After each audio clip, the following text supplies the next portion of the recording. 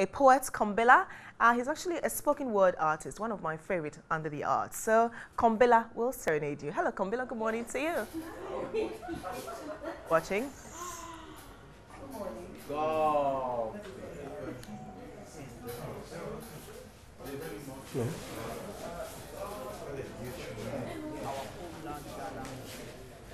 Our nation is great and strong. Very soon, night will dawn to steal our sunshine. Snores will be gathered from home, sleeping away the night into rhythmic procession. So when the gods of peace descend, tell him, unity in diversity, shrouded with tranquility, is all we will have to hold as a nation in cold sleep. The nation is sleeping. Her hopes wrapped with kente and smoke, carried on the back of an elephant called NPP. Shielded from the rains by an umbrella called NDC. PPP wake them to a pot of chicken called CPP. Chewing with coconut water called PNC. Wait a minute. Let's not wake our nation up with our midnight fight, else blood will stain her white smoke and her hopes will vanish into nothingness. Anas, Arimeao, Anas. Let no politician stay awake. Use your tiger eye on Asiedu Nketia and Sir John. They must sleep into the stillness of dawn and rise against violence while holding hands with beaming smiles. One thing is clear. There can be no forest without trees.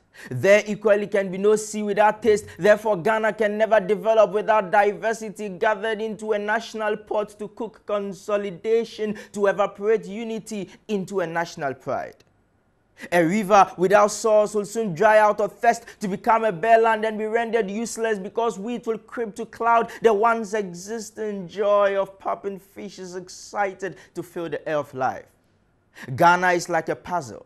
Her map must fix into fullness. One society falling out will upset her burgeoning economic, political, and social credentials. Since creation, her people have been united. The virginity of her unity has greeted peace into souls, thereby cushioning many souls from the shackles of conflict.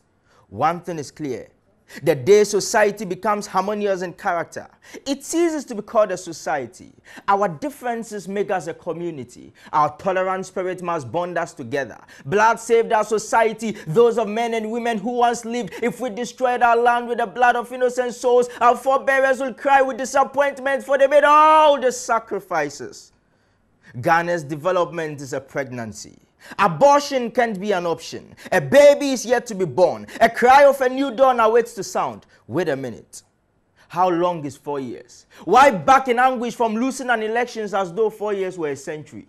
Youth of Ghana, wisen up. Allow not the smell of hard currency to soon your conscience into sleep, to carry arms at the behest of political influence to cause blood flow like streams of water. Our nation will fly. Our future will bright. We will meet to light and all will fall right. Politicians, solve your disputes in court. I know Justice Atuguwa will be there with pink sheets. So Baumia, hold your peace. Because you and I were not there with Asiedu Nketia when he wore his wife's jacket. We need not suffer to learn, but learn not to suffer. Because Liberia can liberate us with their library of mistakes. Let us hold a pen in our hands while driving ideas onto a paper. Not guns and knives to butcher men like meat. If we held peace to its neck, history will beg to be forgiven. Osama bin Laden will become a preacher man. Adolf Hitler a pope. And there will be no need for a united nations. So, I long to see a day a cat will eat fish with a mouse. A dog kiss a cat. A crocodile save the drowned man from the river. Those would have been the genesis of love. Let us mend those things we have in common. Let's wash away the diversities. We unite because we are one people with a common destiny. Kwame Nkrumah knew what he said when he said what he knew. That the independence of Ghana is meaningless unless it is linked up with the total liberation of the African continent. So clouding the day with the breeze of Africa, Africa a land, Africa a place, Africa a people with a common destiny. No need Boko Haram in ourselves and Al-Qaeda in ourselves.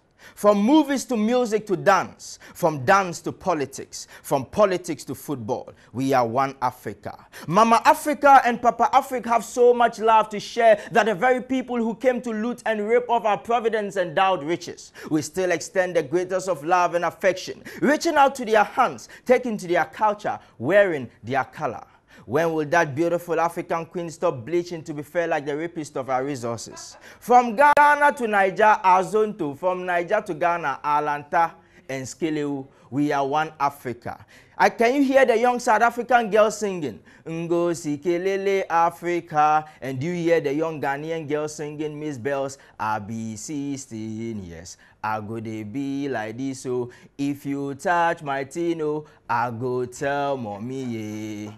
So like noodles, Africa will be indomitable like Indomie.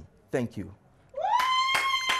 Oh my God, is it Kombila? Yeah, Kombila. Oh, Kombila, that was so beautiful. Thank you very much. So beautiful. How did you put that together? It's all about inspiration and passion. So I think I was inspired because I believe that as young people, it is our responsibility to ensure that peace and stability reigns in Africa and Ghana. So my own way of contributing to the development of Africa as far as peace is concerned, propelled me to write this spoken word piece. Wow. Are you a student? Yeah, I'm a student at the University of Ghana. Yeah. And I think you touched on a number of things that the students are. And for me, what stood out for me was Ghana's development is pregnant and an abortion is not an option. It's so pungent, you know, yes. that people must continue, politicians must continue, because our development, you can't abort it. We can't abort it. Wow, thank you so much. Are you on Twitter, Facebook? Yeah, I'm on Twitter. What's your handle? On Twitter, it's at Kombila, Gombilla. And then on YouTube, you can watch my videos, Kombila Tofik, Gombilla Tofic. And you can reach my management on 05411347664 for programs and then, for videos and audios. That's amazing. Thank you so much, Kombila, for that beautiful poem. And I know a lot of young people are moved by that because they are used, during elections, and also to see our leaders unite as one and drive Ghana's pregnant development forward.